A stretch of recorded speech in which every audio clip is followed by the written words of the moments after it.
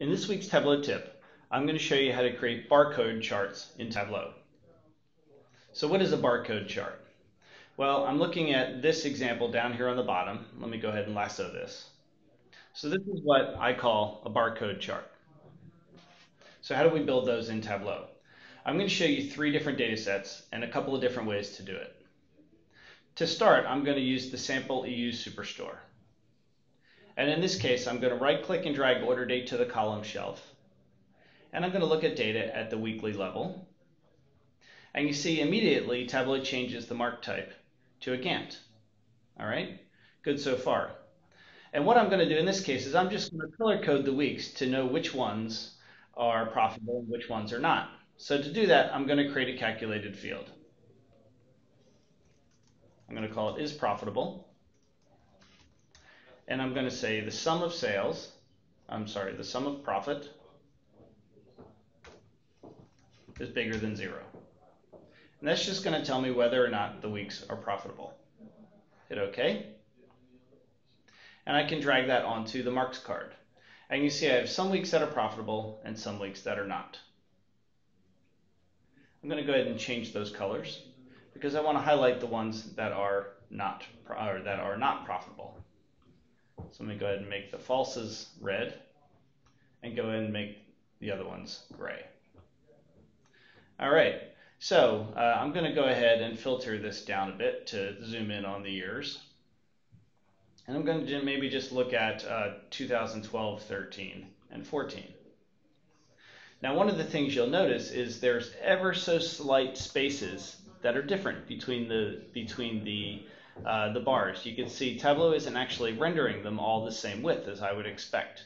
So this will answer the question, which weeks are profitable?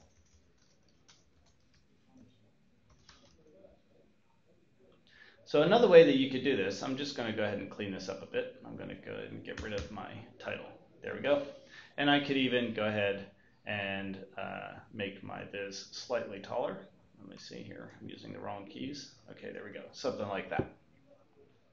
All right, and then from here, I like to clean these up a little bit and get rid of all of my formatting. So I'm going to get rid of my 0 line. I'm going to get rid of my grid lines. And then lastly, I'm going to get rid of my dividers. So it looks like I need to get rid of my axis rulers. Okay, and then lastly, I'm going to go ahead and force my pane divider none. All right, there we go. All right, so now that's one way we could do it. But again, you could still see these small gaps. Like right here, you'll see that the gap, the white space that's in there, it's not all the same. So what's a way that we could work around that? So I'm going to go ahead and duplicate that sheet. And what I'm going to do now is I'm going to just double click on my row shelf and I'm going to create a calculated field that is the average of 0.5. Or really, it doesn't really matter what value I put in here. And you'll see that Tableau switched it to a line chart, but I'm going to go ahead and change this to a bar. All right, so now all of my bars are a little bit too squished together, so I can click on the size shelf, change the size to manual, and there we go. You can sort of play around with the size to get them just the way you want. Now, one of the benefits of this is now all of my bars are evenly spaced. So I'm going to go ahead and untick the Include in Tooltip and uncheck my Show Header. So now if I drag this up to make the view smaller, grab the bottom here. Okay, you'll see that my bars, well, they still have a slight gap. So why don't I go ahead and I'm going to show my year filter. And let me take 1 year out so we can look at that a little bit more. Okay, so now it looks a little bit better. And I can adjust the size of these so that they're all about the same width. Okay, so you can kind of play around with it until you get them just right. You can see when you do bars, the spaces in between look to be a little more even than they do if I come over here and let me make this a little bit bigger to make it match. Looks a little bit better than when I use the Gantt. Okay, so let's repeat this process, but this time we're going to do something similar to what I did here on this Bermuda cut match. So how did I do this one? So I'm going to switch over to my Bermuda cut match data source. I'm going to drag my year to my columns and notice that it's continuous. And again, Tableau defaults to a Gantt bar. So what I'm going to do here is I'm just going to put the winner on the color, and it color codes my bars, and that doesn't look too bad. Let me go ahead and copy my formatting from here and paste my formatting on here. Okay, but again, if I zoom this in a little bit, so I know my first value, let me cancel that. So my first value is 1902. My last one is 2016. So I'm going to just zoom my axis here to be 1901 and 2017. I'm just going to go 1 year beyond the edge. Go ahead and double click that and get rid of my title. And there we go, we have it. But the issue is there's some very slight space differences in here. So if I were to throw this into a dashboard, let me just make it a nice, not quite so tall dashboard, maybe just about 200 pixels or something like that. And if I put sheet 3 in here, and let me go ahead and get rid of this. All right, and I can go ahead and change my title. I could say, who won the Bermuda Cup match? And there we go. All right, but I want these bars to be, again, the space, it's a little bit hard to see in this view, but the spacing is still slightly off. So what I would do again is I would go ahead and add in my, my fake measure here, change this to bars, and then adjust my size to be down here somewhere.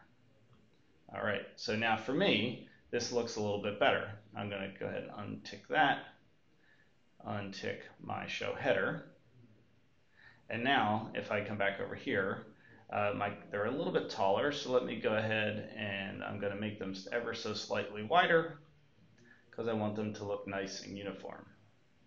Okay, so now when I go over here to my dashboard, you can see that they look a lot better.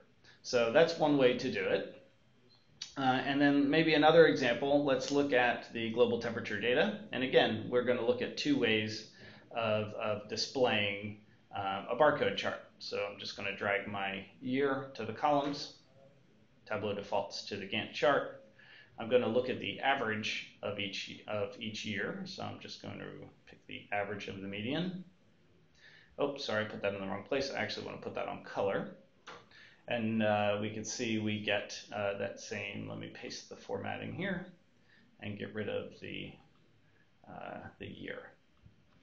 Okay, and again, you can see we've got some slight spacing issues here. So it's really personal choice. So I could say which years are the hottest. All right, and we get something like that. My first year is 1850. My last year is 2016. So I'm going to go ahead and let's go ahead and actually let's zoom in to maybe the last 50 years. So I'm going to drag this to the filters. And I'm going to say I want to go from maybe why don't we just go from 1957 to 2017. All right, and you see if we adjust the size of these, all it really does is make them taller. It doesn't really help us as far as the width of the bars. So if you want to adjust the width of the bars, you can't use a Gantt. Oops, sorry, let me go back here. So what you need to do again is put that measure here on the rows. So I keep putting average of 0.5, but I could easily just make this the average of 1. It doesn't really matter what I put in there. As long as it's a constant and I change the mark type to bar. So now when I adjust the size of these, you'll see I can control the width of my bar now that I have this as a bar chart. So in this case, I'll go ahead and double click on my header. So I'm going to say 1956 to 2017. So 1 year on either side of my range. And there we go. So now I can untick the show header, and everything fits in there nice and neat. If I wanted to throw all of these together in one dashboard, so I'm going to go with the bar chart options for each of these. So let me fix the title on this one. Okay, I've already done that. So I'm going to put my profitable weeks in here. I'm going to put my my Bermuda Cup match, and then my hottest years. So let's go ahead and throw these actually in a container so they're all equally sized. So let's put that one in there, put that one in there, and then let's put this one in there. Okay, great. So now they're all equally sized, and I'm just going to adjust the height so it looks nice and neat. Okay, so what I would do on this profitable weeks one, you see I like how these are kind of stretched to almost the whole view here. So what I would do for this one is, let's see what our first week is. So we are looking at December 31st of 2012. So I'm going to actually just change this to maybe December 15th and hit OK. And then our last week here is December 29th, so maybe I'll make it January 15th on this end. So let's go to January 15th. So I like to play around with the axis so that it fits the space a little bit better. You can see you can sort of continue to play around with it there as you see fit. So from here, I'm going to just go ahead and remove these so we can see it looks a little bit better. All right, maybe, and now if you adjust the width, you'll see the width of the bars changes ever so slightly. So personally, I like to use these as bar charts because I can control the width of the bars themselves, whereas with a Gantt chart, you don't get to control the width of the bar, you just get to control the height. So hopefully you found that helpful and picked up a few tips along the way, but that's three simple examples for how to create barcode charts in Tableau. All right, have a great day.